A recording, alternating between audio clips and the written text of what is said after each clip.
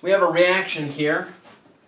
Mole of hydrogen gas reacting with a mole of bromine gas in an equilibrium setting to yield 2 moles of hydrobromic acid. They're all gases. In fact, I'm kind of lazy and I'm not going to write G there.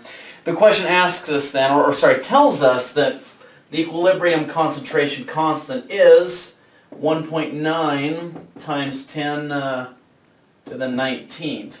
It then asks us to determine what the equilibrium constant is with respect to pressure. So once again, Kc is the equilibrium constant with respect to concentration, molarity, and Kp is the equilibrium constant with respect to pressure. We can do that because all of these reactants and this product are gases here. If they weren't gases, you couldn't do this. As I outlined earlier, Kp, there exists an equation that says that Kp is equal to Kc multiplied by RT raised to the delta N. So we have Kc. We have to use a proper value of R, which is going to be 0.08206 liter atmospheres per mole Kelvin, at least the R that I like. The temperature, it tells us, is 25 degrees Celsius.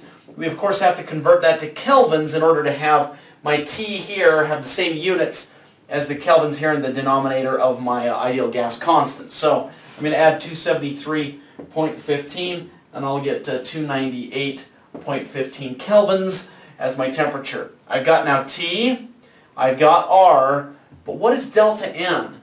Well, delta N is the change in the number of gas moles as you go from the left to the right.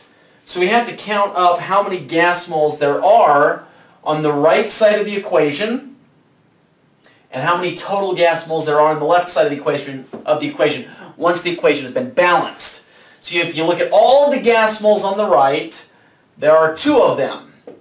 If you count up all of the gas moles on the left, there's 1 gas mole of H2, 1 gas mole of Br2. So there's 2 gas moles on the left. So you take the number of gas moles on the right, and you subtract from it the number of gas moles on the left, which is 2 minus 2 equals 0. So now all we have to do is substitute the numbers. I've got Kc right here. I've got R, which is right here. I've got temperature, which is here, and I've got delta N. Well, delta N is 0. Beautiful thing about that is that when you use that as an exponent, it reduces all of this to 1. So really Kp ends up equaling, well, it ends up equaling Kc.